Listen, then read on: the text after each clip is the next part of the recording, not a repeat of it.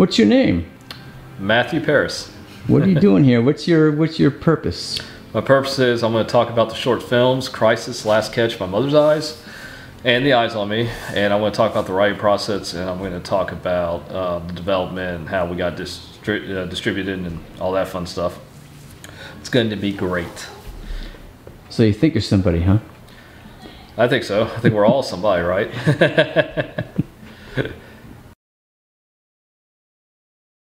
So Crisis was a movie I had written. I wrote the script back in 2010, and I had just moved to Austin in October 2008.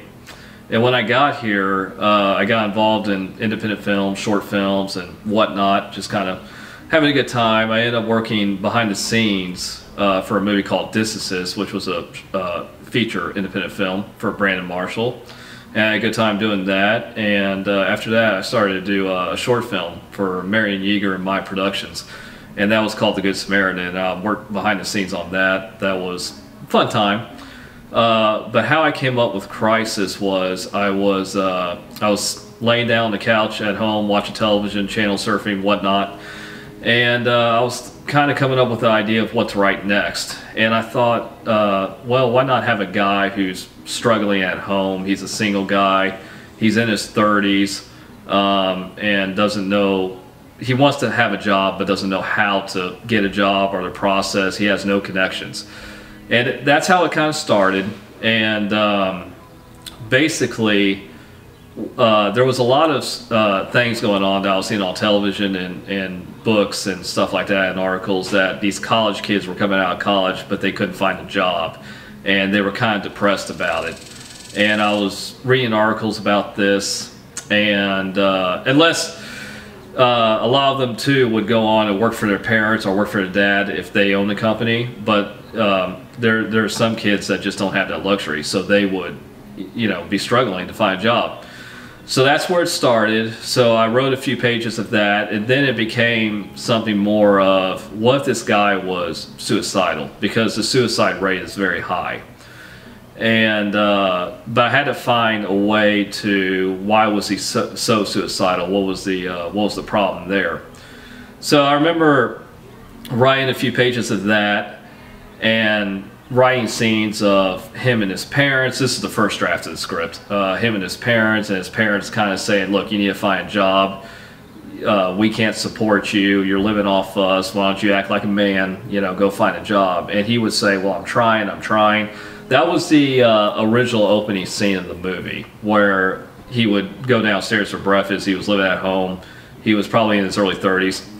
And that's how it started. So basically you have a guy who's everybody in the world, including his friends and his parents, are telling him, you got to stop being lazy, which really he's not being lazy. He's really trying to find a job, but he doesn't know, nobody will take him on. So I needed another angle to it where he needs to talk to somebody, because I think we all need to talk to somebody, especially nowadays. We all need someone in our corner. So I remember working, at the time I was working for Round Rock Express Baseball, and I remember coming home from the ballpark, and I was driving back to Houston. Excuse me. I was driving back to Houston, and this was like around midnight. I left the ballpark because I think we had a game or some sort of special event. And I remember driving home on 71, total darkness of this highway, and just driving home, and I was listening to the radio, and I was listening to this, I was listening to Delilah. Now, if you don't know Delilah, she's kind of like the Dr. Phil of radio. She has people call in, people say, ask her about, you know, the problems, do you have any advice for me? And I kind of thought, okay, that's what happens. He calls into his favorite radio station for help. So he ends up talking to this woman on the radio and says, look, you know, I trying to find a job, I don't know what to do, I just need somebody to talk to. And basically he just needs someone to understand him. So at that time I had written the scenes of the parents. I had written this a scene at the diner where he's talking to his buddies, old high school buddies, and they're all doing very successful and he's not. And they're kind of giving him crap about it, not knowing that the guy is suicidal. And then it kind of went from there. And then I brought in the angle of the radio station. He calls into the radio station. So I wrote the first draft, I think in 2010, and it was just kind of sitting there. I had finished a short film. Now what happened was I was in talks to do a movie in New Orleans, a horror movie in New Orleans, that ended up falling through, like a lot of projects do. And basically, I had hooked up with this producer, Carlos from Look Now Productions. And after that movie fell through, he kind of asked me, he goes, you know, do you have anything for me? And I said, yeah, I have this script called Crisis. And it's just kind of sitting there. Do you want to read it? He said, yeah, send it over. So I sent him the script. I sent him the first draft of the script. And he read it, and within a day, I'll never forget this, he texted me back the next day. It said, and there was one word, he said, wow. And then he was like, we have to meet now. I love the script, let's talk about this. So I go and meet him for lunch, and he basically said, okay, when do you want to shoot? Which never happens. You know, usually this whole thing is a process. You go through pre-production, you go through production, you go through post-production. So he was just basically like, yeah, what days do you want to shoot? And I thought, okay. Because I thought, driving to the restaurant, I thought he was going to be like, all right, here are my notes, which came later because I had to do a second and third draft. But he said, you know, when do you want to shoot? And later on, once we started the development process, he gave me some notes. He wanted to set it on Halloween night, which I thought was fine. And we made it a little bit more of a thriller, where the first draft was a little bit more of a talkie movie with a guy who just needed help. We made him a little bit more of a thriller. We made him a little bit more of a almost crazy, kind of a crazy guy, and who kind of stalks the radio station a little bit, and kind of stalks the woman at the radio station. So yeah, I mean that's how one script goes from one place and ends up to a whole nother place. So I did a couple more drafts. We were casting the movie. We had looked at a few actors for the role. The main role of Michael, the guy's name was Michael in Crisis. And a lot of these guys, and this usually happens with young actors, where these guys come in and they want to know the psychology of the character. You know, did his parents abuse him or whatnot? If you're playing a guy who tends to, you know, be a little bit out there and a little bit crazy. And so all those guys, I would talk to these guys, and those guys just didn't fit the bill. And I got an email from this actor named Ken Stahl, who said, you know, I really want to play this role. I want to play the role of Michael in your movie. And he was going through saying, you know, I have a college degree, and, you know, I'm working this job, and I don't like it very much. It's not very good pay, and so I know how this guy feels. And I said, great. And I remember going to Carlos, the producer, thinking, okay, this is the guy. This guy truly gets it. He's not talking about the psychology of another person and you know, why is this, what makes this guy tick. He's just a guy who, you know, felt like he's in trouble and he wants more in life and he doesn't know how to get it, which is what the character I wrote in Crisis was like. So we casted Ken. He did an audition. I think he sent it on tape. I saw it. The producer saw it. And it was great. So we casted him. And then we rounded out the cast for his friends. Shane Christopher, certainly David DeLisle, who's actually one of my favorite actors. He's one of the best actors I've ever worked with. He's a really, really good actor, and he's gone on to do some great things. I think he was in The Purge, the television show The Purge. And I think he was in Better Call Saul. And so yeah, Laura Ritz was another one. So they were all great. And so we shot the movie. We shot in and around Austin. We shot at a coffee shop in East Austin. That was a lot of fun. The owner was great. We did have about, I think, 4 days of shooting. I have to search my files again because we shot in 2011. So I think we had 4 days of shooting. Yeah, I briefly show up in it. We shot at this music studio down in South Austin. I briefly show up in it.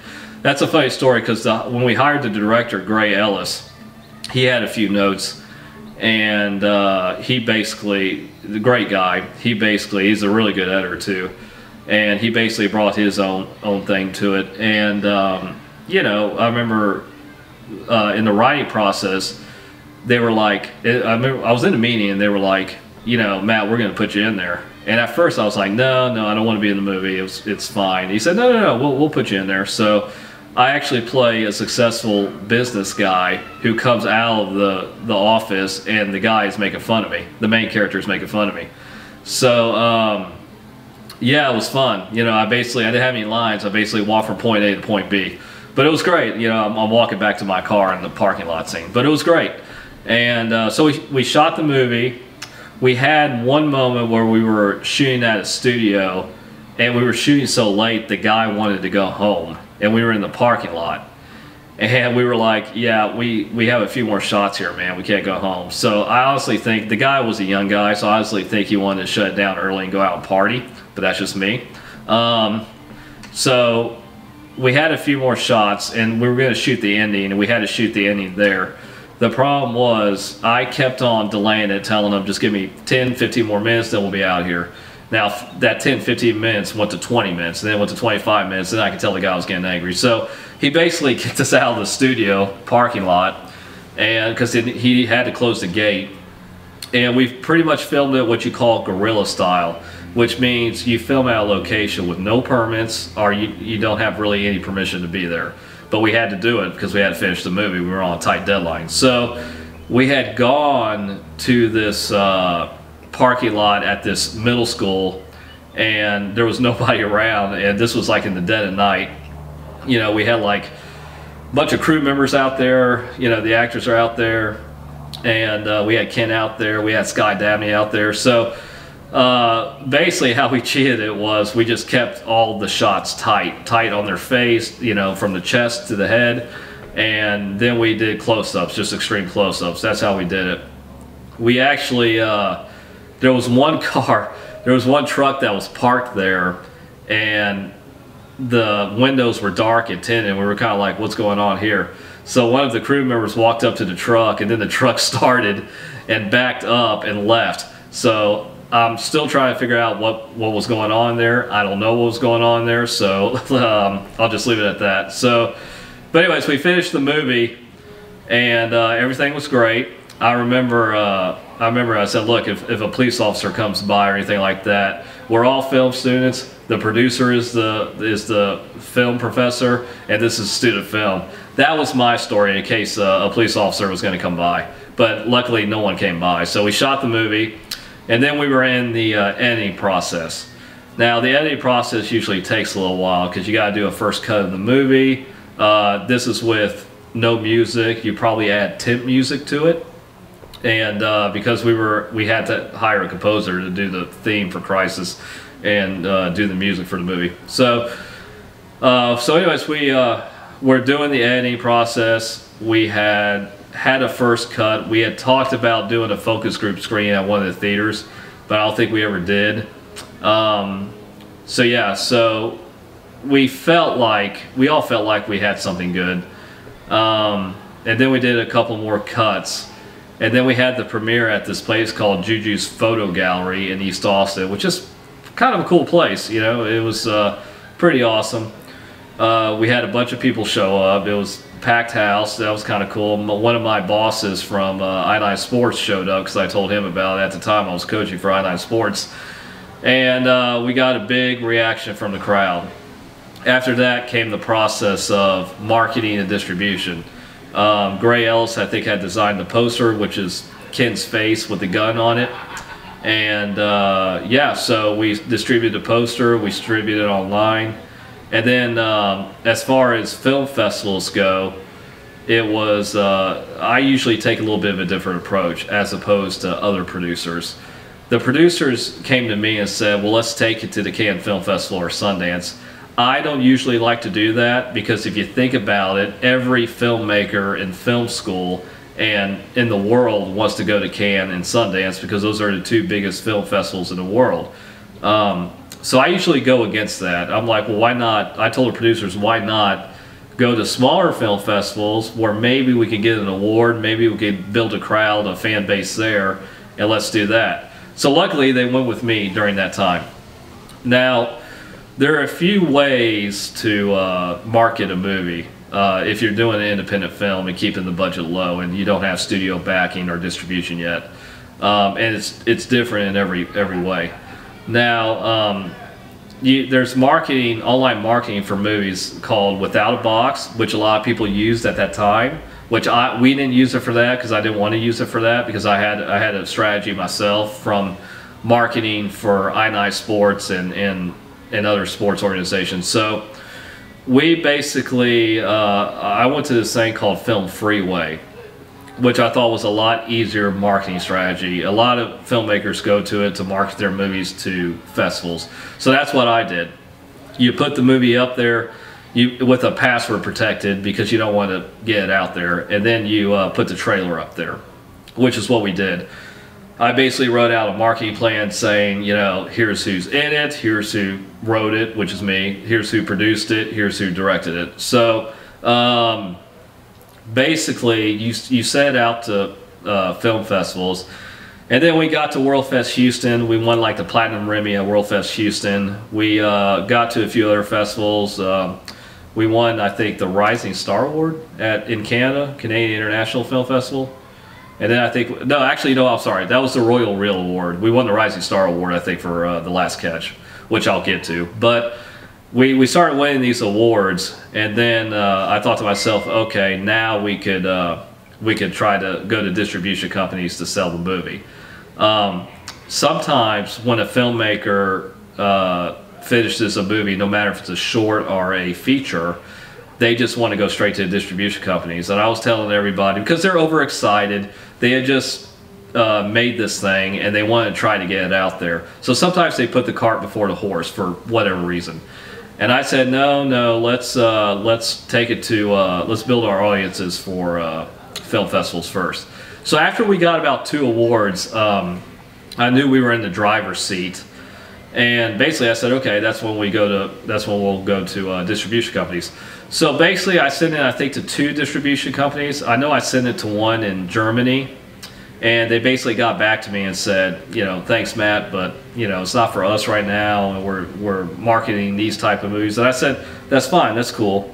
And then I sent it off to Shorts International. I sent them the movie, I sent them the trailer. At that time, the trailer was just released on YouTube. So I had shared that on social media pages, and that was kind of building word and saying, okay, what is this, and stuff like that. So yeah, so after the festivals, after Film Freeway, I sent it to a few distribution companies. It was pretty much a no, which it didn't bother me because there's so many distribution outlets now for short films, no matter if it's airlines, no matter if it's streaming services, no matter if it's Amazon, no matter if it's Hulu. And there's a bunch, and that's another thing too that independent producers have to realize. You know, sometimes they're like, you know, well, I want to get my movie to a movie theater, or I want to get my movie on Netflix. You don't really need to.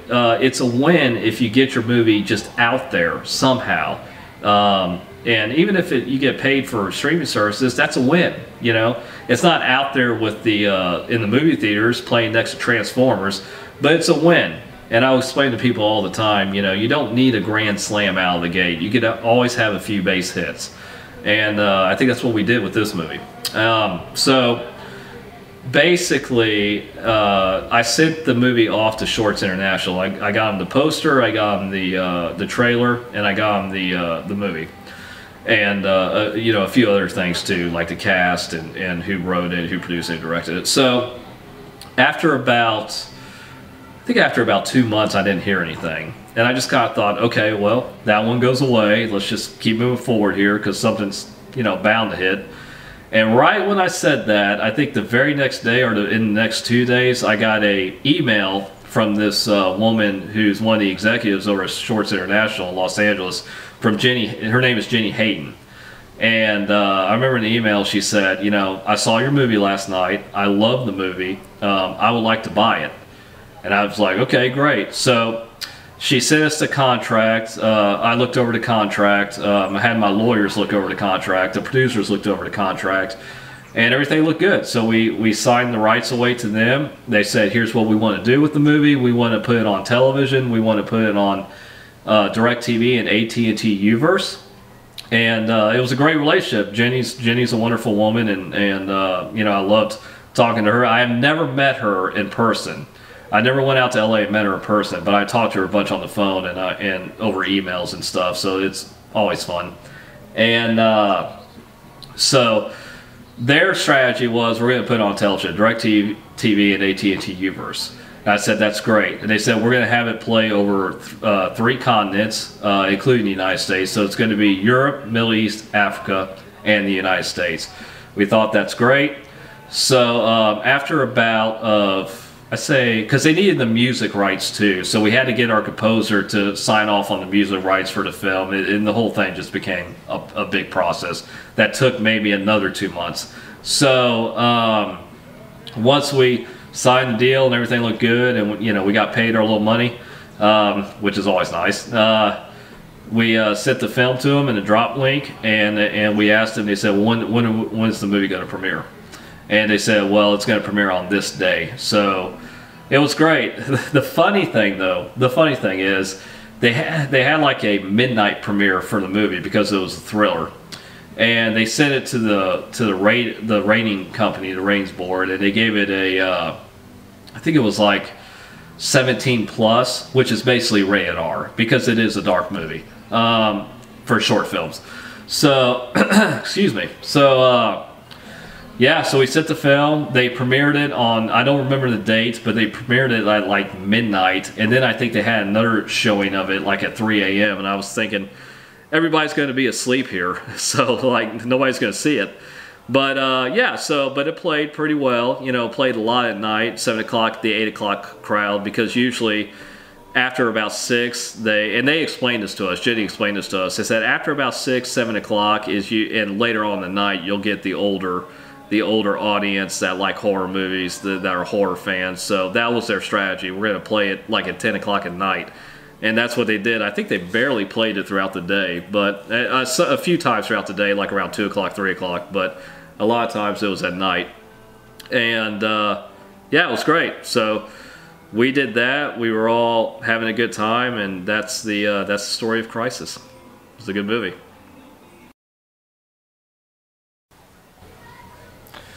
So how The Last Catch happened was I had that story in my mind for about a year before I put it down on paper.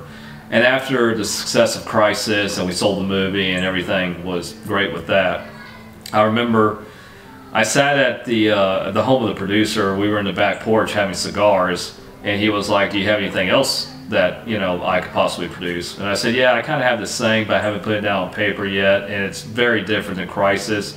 It's about sports. It's kind of an inspirational movie. And he was like, yeah, well, you don't have anything on paper? I said, yeah, but I basically told him the story. It's a father-son story. The dad has cancer. The father leaves his small Texas town, goes plays college baseball, but comes back because his dad has cancer, and he has to, talk to the father because they never got along, and he pushed him real hard to play baseball. And he said, that sounds great. He goes, when do you think you'll have a first draft of script? I said, give me about 2 weeks. So I went off and I wrote, it took me about, I think, 4 days to write about, I think, 18 pages of that movie. So I think this was like 2012, 2013. So I always wanted to do a sports film. I mean, obviously I'm a coach. When you're a coach, you deal with a lot of personality types. You deal with, fathers who push their kids real hard to play a sport, or more fathers who want their kids to have fun, but you'll see some of those hardcore dads. So I thought, okay, what if I kind of write about that a little bit. So I basically went off, and the movie was also very inspired by Field of Dreams, which is one of my favorite sports movies, which is about a father and son type story on the baseball diamond in Iowa. So I went off, did the first draft, and he said, okay, this is great, this is awesome. We were looking for a director to do it. I originally wasn't going to direct the movie. So as the script went around, I had done a few more rewrites. We had talked to a few directors. We had talked to a few actors, and a lot of them like it, but they couldn't do it because they were doing another movie and their schedules were not open. So this movie, other than Crisis, I mean, it took a long time to develop because I was doing drafts and we had to get actors who could fit the roles. So basically, we hired a director, And I remember he said, well, I want to do this and this, and then all of a sudden the guy just, it didn't work out, because I think he wanted to do a rewrite and make it more this way, and we were like, no. So I remember being at I think it was Austin Web Fest, and I remember being at a party up there at the Omni Hotel in downtown Austin, and one of the actresses we hired, Joy, just said, Matt, why don't you direct it? Just have you direct it. And then the producer, Carlos, was there and said, yeah, why don't you do it? And at first, I never thought about directing. I didn't want to direct. You know, I had acted in a few things, and I had worked as an AD or writing or producing a little bit, but I never thought about directing. And I thought to myself, okay, this will be an interesting challenge. I'll do it.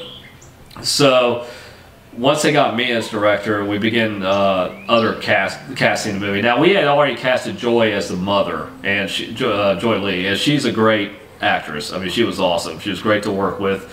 We had scouted locations. We had looked at a few places. We had looked at the Sci-Fair area, I think, in Houston, and then we looked at a bunch of houses around Austin. We needed much more of a rural kind of country setting, because we had to have a small town feel from the script.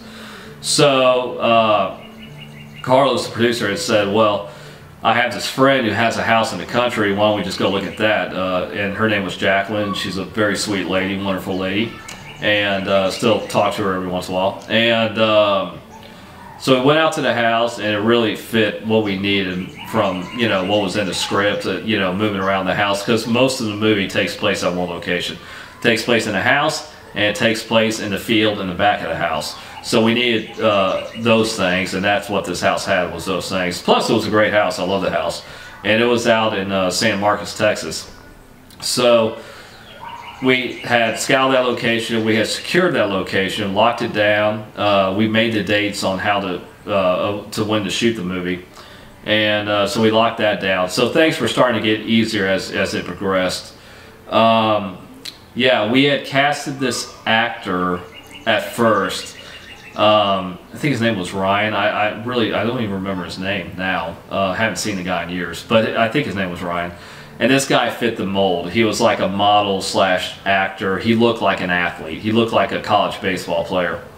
So, and he was very excited to do it. So we had casted him, and we had done like a photo shoot with them. We had done like, for the movie, we had done like certain things at the location with him and Joy, who's playing his mother at the movie, in the movie. And we did all these photos with him and all these behind the scenes stuff and marketing materials to promote the movie with him. So I remember I emailed him, sending out something saying, we're going to shoot on these dates, it's going to be great, you're going to do good, just keep studying the script. And that night, I think it was like around 10:30 at night, he said, hey, I'm so excited, it's going to be great, it's going to be awesome. Now at this time, he was also at college. I think he was living in Houston. He was going to University of Houston. He was going to U of H. So yeah, but he said he could do the movie, and we signed him, and everything was locked. So he told me how excited he was that night. The very next day, he gives me a call. Or no, he doesn't give me a call. He sends me an email or sends me a text. I can't remember if it was an email or text. This was back in like 2012, 2013. And he says, you know, Matt, I can't do the movie now. And I was like, what do you mean you can't do the movie now? We just did all this stuff with you. He goes, well, I'm going on vacation. We had this vacation time, and it runs right into the movie's time. And, you know, my parents and I do this every year and whatnot. And I'm like, okay, how come you didn't tell me that, you know, 2 months ago when we were hiring you, and we did all this stuff, all this promotional stuff with you for the movie, you know, announcing you as the lead actor. So, I honestly think he lied to me. I think somebody had persuaded him not to do the movie for whatever reason. I think it was that. So I think it was a lie. And I said, all right, man, bye. So I called the producers and told them what had happened. And the producers called him and kind of, you know, said some derogatory things to him, I'm sure. And I heard it was kind of a shouting match. I wasn't in the room. So after that, so we didn't hire him anymore. He was gone. The search was on for a new lead actor. That's when I think the same day that we talked about Ryan not coming to the movie, Carlos, the producer, had sent me a headshot of Bradley, and Bradley Costas. So I met with Bradley. We were, I think, a week away from shooting, and Bradley seemed like, you know, I think he had done like a video audition, and I saw his resume and headshot, and because I had to approve everything, and yeah, it was. I said, okay, he'll work. You know, I need to work with him, but he'll be just fine. So from the day of shooting, or I'm sorry, actually, when this led up to the day of shooting, I remember. We were rehearsing. We went out to the house. I told everybody, here's what I want to do, because I was a director also. I want these shots. I want that shot. We're going to shoot this on this day. So basically, I wanted a 4-day shoot. Basically, we were going to do everything in the house on day one. We were going to do everything in the main master kitchen and bedroom on day one. We were going to do everything in the hallway on day 2, and then day 3 and day 4 we were going to move outside. We were going to do all in the front of the house, the front yard of the house. We were going to do on day 3, and then do the ending, the catch on day 4. That was my original plan to shoot the movie. So as I was making the shot list and stuff like that, I went to the producers. The producers were like, no, we can't go out there for that long. I want 2 days. And I said, well, what do you mean? I was like, I need 4 days in order to do this right, if you really want a good movie. He said, no, I can only give you 2. And he never really explained why to me, which sometimes that happens when you're, dealing with certain people. So, so I got 2 days of shooting, and it was all kind of done very quickly. The opening scene is when they're driving down a long road in the countryside. It's one big master shot. And then I was kind of, fought on that a little bit, and they said, why don't we do a shot like this? My original opening of script was, it was one big master, and you tracked the car, and the car was coming towards the camera, and then you cut away to them pulling into the house to their front yard. How you see it in the movie is, we actually had the DP and a few other crew members, camera guy, inside the car as they were driving.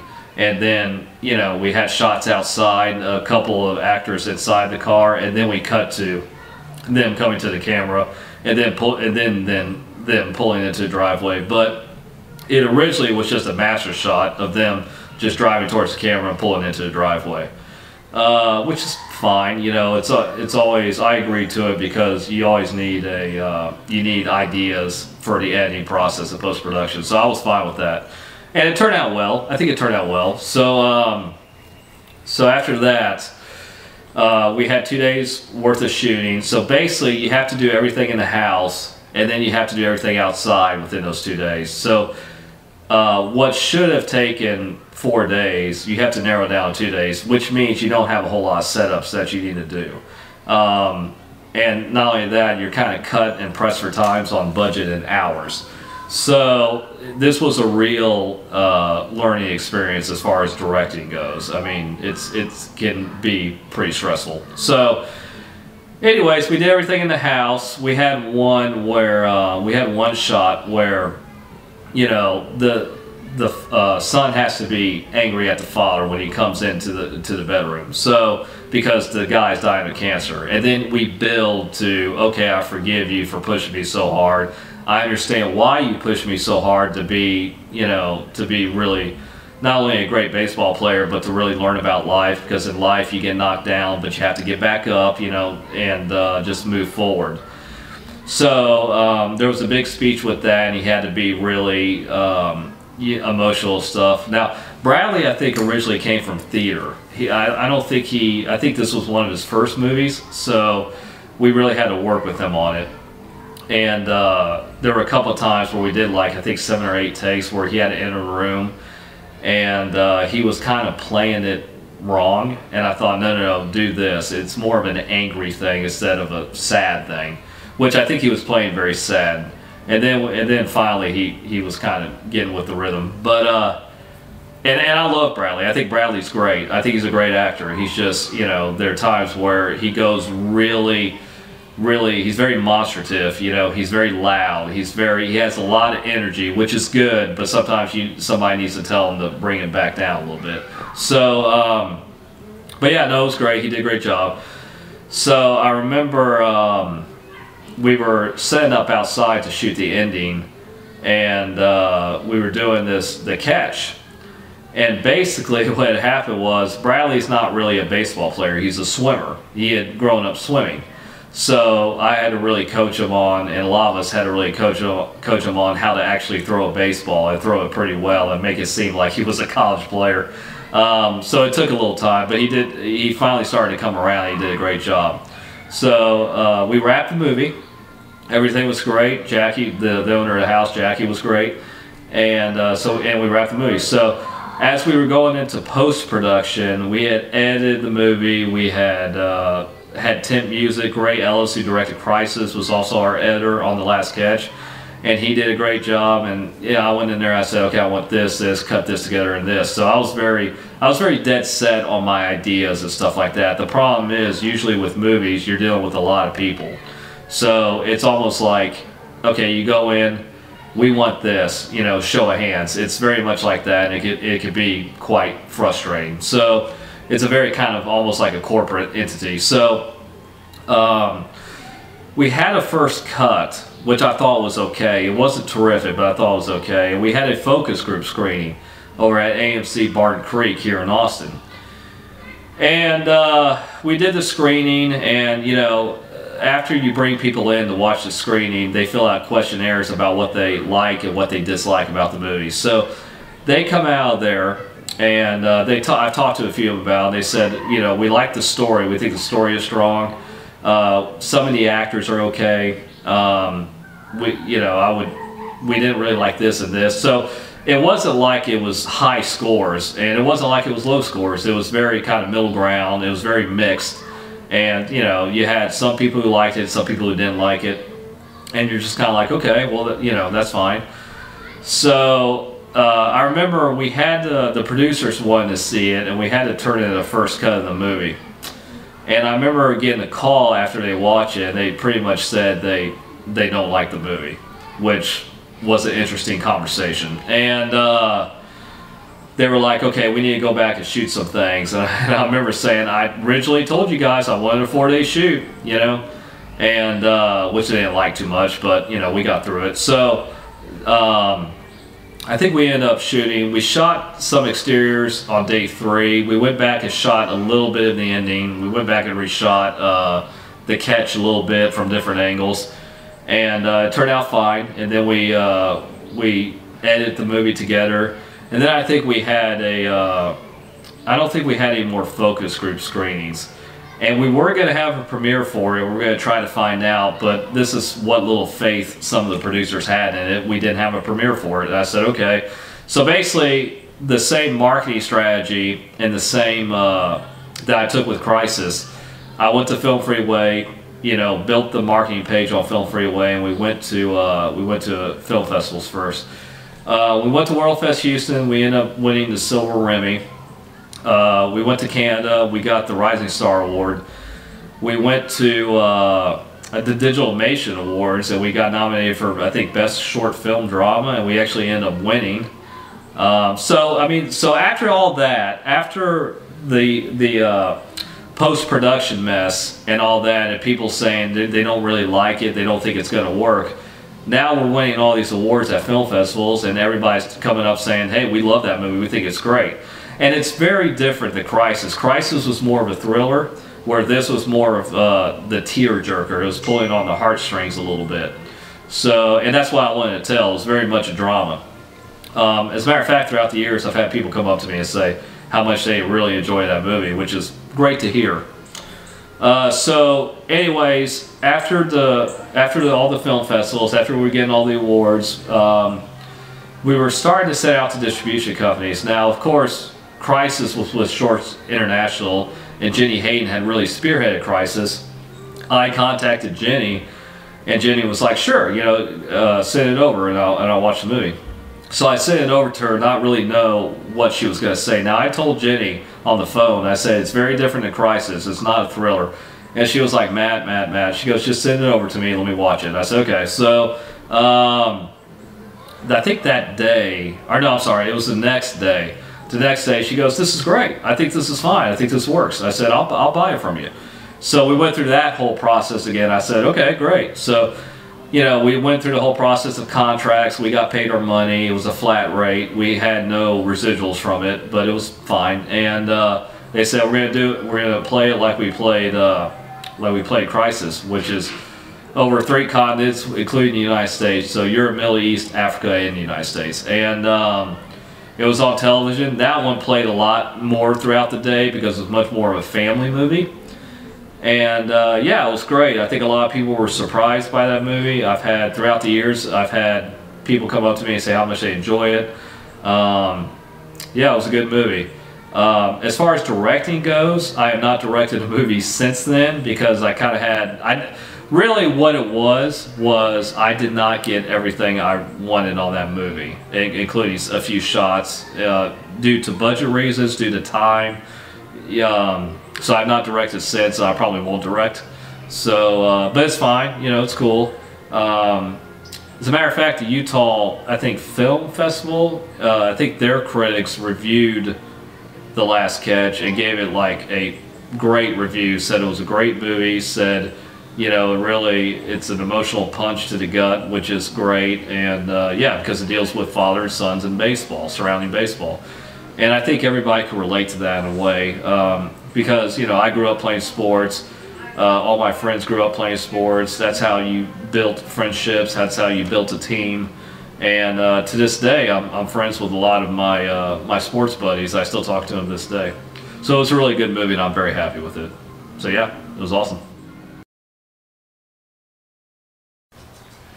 So with the success of Crisis and The Last Catch, winning the awards and getting out there to the audience and playing on DirecTV and AT&T Uverse, of course Look Now Productions came to me and said, you know, do you have anything else for us? And basically I had just done a thriller with Crisis for them, which was kind of a dark movie. I had done The Last Catch, was the tearjerker one. So I wanted to do kind of my chick flick one. So I had come up with the idea of, what if you had a guy who was not the most popular guy in school, but he really liked this girl, and she was part of the popular crowd. She was the cheerleader. She dated a certain type of guy, and he was not that. He was, you know, the science geek and whatnot. So basically I came up with the idea of a love story where you have a mother who tells a bedtime story to her child about how her and dad met.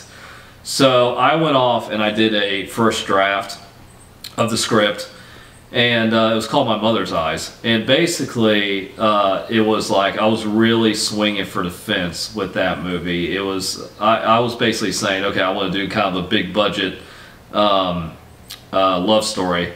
And I was probably a little bit naive at the time, and so I went off and wrote it, and I basically wrote a first draft of the script. And what had happened was, you had the mother tell the story to her daughter, a bedtime story to her daughter, about how her and dad met. So we flashed back to high school and prom night, and she was dating kind of the most popular guy who was also kind of a jerk. And he was kind of a loner, and they met on, you know, they were classmates, but he had asked her to prom because she had broken up with the other guy, and she said yes. And all her friends were like, why are you dating this guy? This is not who you date. You know, you date somebody like a Johnny who's on the football team or something. So, so yeah, I kind of started from there. The original setting was at the prom. And what had happened was one of the main characters, who was the bad guy, the antagonist of the story, was her ex-boyfriend, and he kind of always made fun of him and patronized him. And he kind of stands up for himself at the prom in front of everybody, and they get into a fight a little bit, and it kind of went from there. So I sent the first draft off to the producers, and they all liked it. However, they said, okay, this is too much of a budget. We can't get to a school. We can't set dress the gym and stuff like that to do it. And we can't have tuxedos and stuff like that. He didn't quite say it like that, but I knew where he was going. So basically, it was just a big budget. We couldn't do it. Now, I kind of knew that at the time. And so like any type of rewrite on a script, you have to sometimes cave in for budget in order to film stuff and do stuff and just, you know, manage the money a little bit. So what had happened was I did another rewrite, and then I had done another rewrite, and basically it went from the prom to a house party to them meeting at their favorite restaurant for a location to kind of hang out. It went from being a prom date to having a first date with this guy that she doesn't usually date. The main character doesn't usually date. So and then it went there, and then I did a couple more drafts, and we were starting to look at actors and actresses and stuff like that. What had happened was the producers were kind of like, well, I want to do it like this. Now, these are the type of producers that like horror movies and stuff like that. They don't do lighthearted stuff. So they're like, well, we want to do it like this, and we want to do it like that. And I was getting kind of frustrated with the process. So after hiring a few actors and this and that and the other, and then they brought on another writer without telling me until after the fact to rewrite the script. And I read his draft, and it was way too much, you know, of what I originally came up with. You know, of course he brought in his own thing to it, but it was just not the way to go. And I thought that. And of course I very nicely said this to the producers, and you know, he got upset, and then of course the writer found out that I didn't like it, so of course he got upset. So everything was kind of in the crossfires a little bit. So I did a couple more drafts of the script, and I basically quit in pre-production. I remember getting a call when I was out hanging out with a buddy of mine, and one of the producers said, well, I hear you want to quit the movie now. And he was like, why? And I said, well, look, you know, and at this time I had sent my original draft of My Mother's Eyes to the California Film Awards for literature, and I got an award for it. So, and I explained this. I said, look, I said, I feel like there's too many cooks in the kitchen here that want to make it this, where I'm meant to make it this way. And he understood, and he was like, okay. So they kind of still had me around for a little bit. And then we hired a director, Denise Bradley, who I absolutely love. Her boyfriend was doing the sound mixing for My Mother's Eyes, Gary Robert Delgado. Denise, I don't think had ever directed before. She had been an actress, and yeah, so she wanted to direct the movie. She asked the producers about it and stuff like that. And of course they asked me, and I thought it was okay. I said, it's fine. And yeah, so that movie was just a pain for me. And because they changed so much of the script around, everybody did. Once Denise came on board to direct it, she did a rewrite, I think, of the script. You know, a lot of it was, I think it was set at a house party, but then a lot of it was also set at the school too. And it was just, it was not originally what I wanted to do, the vision for what I had and the point I was trying to come across with that movie. As a matter of fact, I remember the original, I had a meeting with one of the producers, and it was kind of a heated meeting, and I said, look, it's not going to go anywhere without me. You know, it's not going to go to television. It's not, I said, the best thing it's going to go is probably YouTube.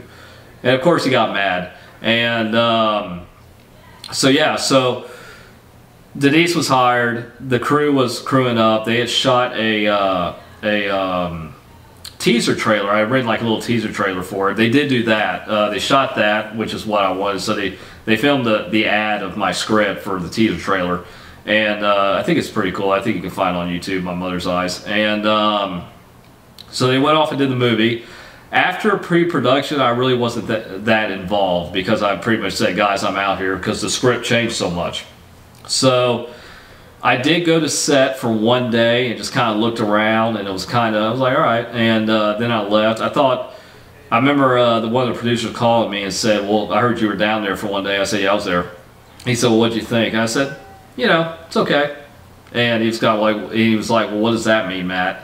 And I'm like, well, you know, I think everything's going too quick. I think they're not doing enough takes. They're not doing enough setups. They're not doing enough angles. And I said, that's what I think. And he was just like, okay. So they shot the movie, and I was pretty much done with it. And I think they had done post-production on it. They did send me a screener to the movie, and I watched it, So some of it, and I think Denise is great. I love Denise, but I also think, you know, she did a good job directing it. Some of the actors in it don't usually match because Denise also played the lead of the mother, and then Alyssa was the high school when we do the flashbacks of her in high school. She's a high school girl. So, and Alyssa did a great job because, you know, Alyssa's a great actress and model and whatnot. So, yeah, it was one of those things where some of the stuff didn't really match, and sometimes some of it when I was watching it didn't really make sense, which is where I knew it was going, and yeah, I heard the movie was on YouTube, and yeah, after I saw that movie, I just kind of said, well, you know, it is what it is, and here's what I think. It's funny enough, when I was doing stuff around Rock Express Baseball, Denise and Gary, her boyfriend, had gone out to a baseball game a couple times. I ran into her, and she pulled me aside for a second. She said, Matt, what did you really think about the movie? And I said, look, you did a good job. I just think there's certain, I would have done it differently. And that's all I said to her. I said, you know, I would have done more setups. I would have done more takes. I would have done this a little bit more differently. I would have moved the camera a little bit more. Just stuff like that. And she understood. She was cool. And, you know, we're still friends to this day. And it's just another way to look at it. But yeah, that was kind of the movie that I lost a little bit, and I think you can find the movie on YouTube, actually, My Mother's Eyes. So, and I think they only gave me story by credit, which is fine. So, but that movie really didn't go anywhere as far as distribution or whatnot. I think it just kind of went to YouTube, and you know, I quit, you know, pre-production, and then I'd done a couple more drafts, and then, you know, I really wasn't involved in the filmmaking of it, so I kind of look at that one as the one that got away from me. But, you know, these things happen. You know, writers come on board, especially in Hollywood. It's standard practice if you write a script on spec, and now if you don't know what spec is, it's writing a script on speculation, meaning that nobody hired you to write it, you just sat down and came up with the story yourself. And then you give it to a production company that might like it, and they usually say, well, we like it, we'll pay you this much for it, but we want to take it to our development department. And then that's when sometimes it kind of hits you hard a little bit, because everybody and their mother wants to throw in their 2 cents on the movie. And this is what happened right here. Where on The Crisis and Last Catch, I had a little bit more creative freedom, and I was there the whole time. So yeah, that's the story of My Mother's Eyes. So after My Mother's Eyes, I had taken a break from filming. I had taken a break from film altogether. So I had not written in a while. I went off and wrote a couple of books over coaching, because that's what I did. I left INI Sports. I had gone off to coach soccer for FC Westlake. I had just stuck to sports. I was a program director for Austin Sports Academy for a little while. So that's what I was doing. I wasn't really doing anything film-wise right after My Mother's Eyes. So I think 2 years had gone by, and I met these brothers, Zane and Devin Van Cleef from Abrilio Films, and they had just moved to Austin. And they had done a short film that I watched. I was really impressed by. I thought it was really, really good. I thought it was really artsy, kind of dark a little bit, but I thought very well made.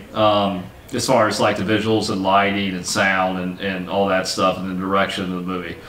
So I had met these guys and hung out with them for a little bit and really got along with them, and you know, I told them I had written stuff too, and there's a bug in here.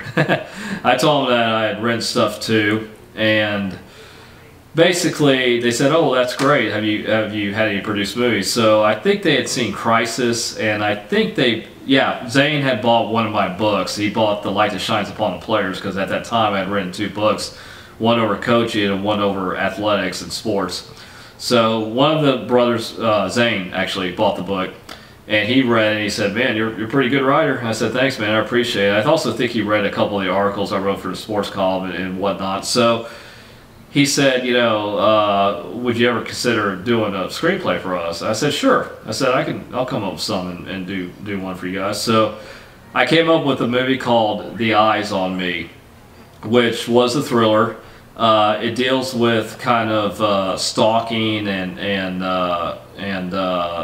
not really being a good guy and dating and stuff like that, and what happens if you get obsessed with a woman and where does that go. Because I had with the whole Me Too movement and everything, there was I had a friend who had gone through a few sexual harassment experiences and domestic violence and whatnot, so I kind of want to talk about that a little bit. So basically, I'd written a script. It took me about 2 weeks to write it, and gave it to them. And they said, okay, this is really good. And I heard back from them after 3 days saying, okay, we'll do it. And they had notes too, and I met with them, and they were the nicest guys. I mean, really the nicest guys. They even told me, I think it was Devin who told me, who said, you know, we haven't directed anyone else's script, so this will be a nice challenge for us. I said, that's great, man. That's awesome. So this was one of the easiest movies to film, and I had a great time on it. It was very, very different than My Mother's Eyes. The idea was we had a scout location to a house. So I had friends who had houses in Pflugerville, in Round Rock, and I think Hutto. Yeah, Hutto. So we had scout locations at these different houses. And I went to two of my friends who I used to work with out at the ballpark, and I said, and they knew I had written movies and done movies. I said, hey, you know, we need a house. How about I think your house would be perfect. How about we set up a location scout, and I'll bring the filmmakers and producers stuff. And she said, that's great. So we went to the house, and directors loved it, and the producers loved it, and I loved it, and I thought, yeah, let's film here. Now, the majority of the movie is shot there, with a few scenes out in the street. So, in the development process, in the casting process, I got my first choice, which was great. It was Tara Davis, which, you know, I wanted somebody who was very much the girl next door, and I think she fits that really well. But also, you know, she's beautiful.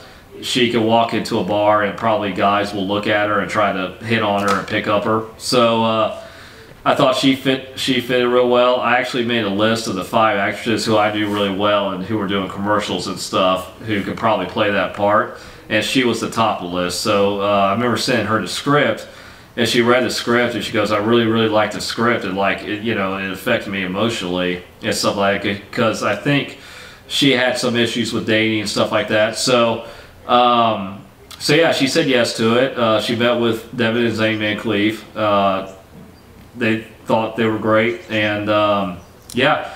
And then the guy who was the stalker, the antagonist, that was a little hard to find, because there's a scene in there that kind of where it's almost a kind of a domestic violence scene in there, where he kind of pushes her and stuff like that. And there was a lot of actors we went to who didn't want to do that after they read that in the script. So that was a little harder to find. But anyways, we ended up casting Brandon Box for it. He was great. We met, I think it was Devin and I met him at a barbecue joint here in Austin, and we had some delicious barbecue, and we talked him through the script and said, this is why this guy is doing this, and this, that, and the other. And we gave him kind of a background. I had written kind of a background information on his character, and he agreed with it. He was great. I think he had just done a commercial. I think he did a commercial for Office Depot or Office Max or Staples. I think it was an office supply store, and he was telling us about it. And I had kind of known him. He was a coach too, and he's an athletic guy, so I had kind of known him from way back when. Not really realized he was acting, and I found out he was an actor later after seeing his headshot is real and stuff like that. So he was willing to do it. He said yes. I think he was a little nervous but we had talked him through it, and he said yes. And yeah, we went out to the house, got there early morning. It was originally, I think it was an 8-page script. So originally I talked to the Van Cleef brothers and said we could probably do this in 2 days and just do this, this, this, and this, and they agreed with me. And the call time, we were out of the house early in the morning. The crew was there. We had blacked out some of the house because we shot during the day and it was supposed to be night, so we had to black out some of the windows. And I know the owners of the house, Marilyn and Ron, Marilyn Silva and Ron Silva had a great time, just kind of because this is the first time they had a film at their house, so I think they were really, really excited about it and really, really looking forward to it. And they were great to kind of listen there, and they talked to the actors, and all the actors were great to them. So the interesting thing was, I think Tara had something to do later that night, and then it fell through. And then I remember midday after filming a lot of stuff in the house, I said, well, why don't we try to get it all done in one day, which is what we did, which is unheard of. So we had a nice little 17-hour day. I mean, we shot well into the night when the sun went down, so it was great. The funny thing was, Devin and Zane came up to me and said, well, we want to put you in the movie, kind of like a crisis deal. And my original draft was I wasn't in the movie. There was a guy who dropped her off, and then she went into the house, but the guy was kind of a douchebag. But the thing is, how I wrote it was you never saw the guy. She just kind of exited the car, and we followed her all the way into the house. And you could tell, and it comes through Tara's performance, that she did a great job. That the date didn't go very well. So they said, well, Matt, why don't you play the douchebag? And I was like, well, I don't know. And they're like, no, why don't you be the guy that plays the douchebag that drops her off, and then you hit on her, and then we see you. And I said, okay, well, that'd be fun. So it was a lot of fun to do that scene. As a matter of fact, Devin and Zane came to me as we were about to shoot the scene, and I was kind of in my, slacks and a button-down shirt and khakis and everything. And Zane came up to me and said, Matt, look, he goes, I know you're a running guy. You like to be exercise and be physically fit. How do you feel if you were smoking inside the car? And I was like, well, I'm not a big smoker, man. I don't smoke like anything, really. I might have a cigar if one night if I'm out hanging out. And I said, but I'm not a smoker. And he goes, no, I know, but I think it will fit your character well. It will add to the douchebag, being a douchebag. And I was like, so finally, after a little bit of talking, I caved in and I said, sure. So, but that was fun. We shot the scene. We did it in about 2 takes. But a funny story is, we shot the scene of me pulling up to the front of the house. And then we shot my side profile, which is where I lean out the window and as she's walking by, and I hit on her. I make a pass at her. And I think the line was, "You're the best, Jenny," which is in the movie. So the main character's name is Jenny. So I remember the first take we did my profile. We shot the part where we roll up. We did the scene where she gets out of the car, Tara gets out of the car. And then we did a shot of me saying, "You're the best, Jenny." Well, on the first take, I had the cigarette in my mouth. I see her walking, and I'm like, "You're the best, Jenny." So I'm coughing a little bit, and it got a huge laugh from the directors and the producers and the crew and everybody who was there who was filming that. So, and then of course the second and third take I did much better. It was much more clearer. So that's my little acting story, my one-line story. Yeah, it was a lot of fun to do. Very different than My Mother's Eyes. Everybody was great on that movie. We got through it.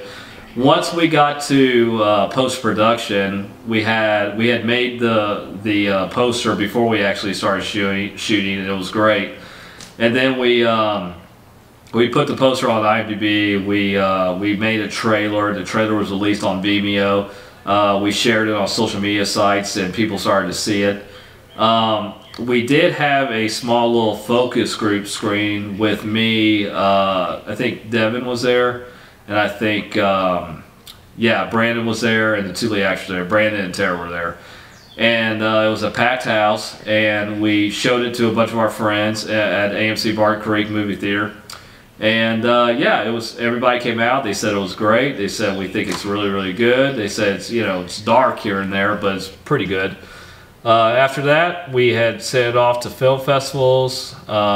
We won some awards from it, and we actually got reviewed in UK Film magazine, I think, and it was a pretty good review, mixed review. Then we got reviewed again in another critics magazine, and his was very mixed. I think he thought this could have been done better and that could have been done better. And then we I took it to Jenny.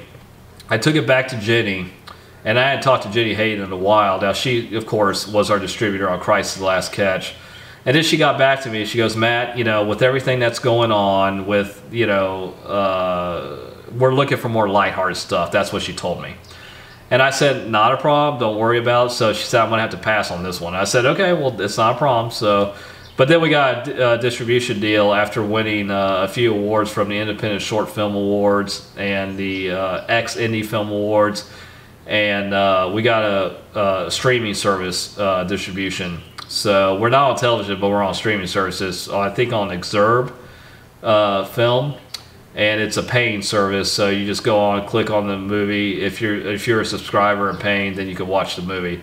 And I think the movie is pretty good. I think it holds up nicely. I think I've had people see it say they really, really like it. I remember I had one woman who came to me who watched it and said, "Yeah, no, that happened to me once, and I think it's very real. I think it's a good story," and she thought it was really good. So it was quite a fun film to make, for it being a thriller. So yeah, that's The Eyes on Me. It was a good movie. So with these four short films, they were all fun. I had a great time writing them. I was lucky enough to have producers and directors interested in them to film them. They're all unique. They're all very different. One was a thriller, one was a chick flick, one was a tearjerker, and then I went back to the thriller genre with The Eyes on Me. The best advice I can say for any aspiring writer is, no matter if it's screenplays or books or anything like that, is you just write, man. You keep doing it. Some people set aside a time, 1 to 4, to do it. Some people just do it on random. Sometimes I'm like that. I remember I had a college professor at Texas Tech who was like, well, you have to write every day. And I was like, yeah, bud, I mean, I don't know if I can write every day, because the reality of it is sometimes writers have what you call writer's block, which is they'll sit in front of a computer or a screen and just, they can't come up with anything. And I've had those days. I've had those days where I've sat in front of a screen and I can't come up with anything. So I'll take 2 days off, and then I'll have days where I sit in front of a screen and I can write 10 pages. When you're telling a story, make sure you live life. You have to be able to live life. You can't just lock yourself in a room all day. Go out, hang out with your friends, have a great time. Go swimming. Go for a run, go to a baseball game. The biggest thing about writing is you have to be able to observe people too, observe what's around you, because that's how you build characters and that's how you really build emotion within the character. So just be aware of your surroundings, have a great time, keep moving forward with it, and you'll be successful at it. Now, if something doesn't hit right away with something, the greatest thing is there's always something else. So the best thing to do is just not get frustrated, just keep moving forward. So yeah, I think that's what everybody needs to do about now. So this is Matthew Paris. I'm signing off. You guys keep writing, make those movies. I'm sure they're going to be awesome. Get it out there, because I'm sure people are craving movies right now and good stories, especially in times like these, just to kind of make them laugh, make them have a good time, something they can watch with their family and just have a great time. So I'll see you guys later. Take care. Bye.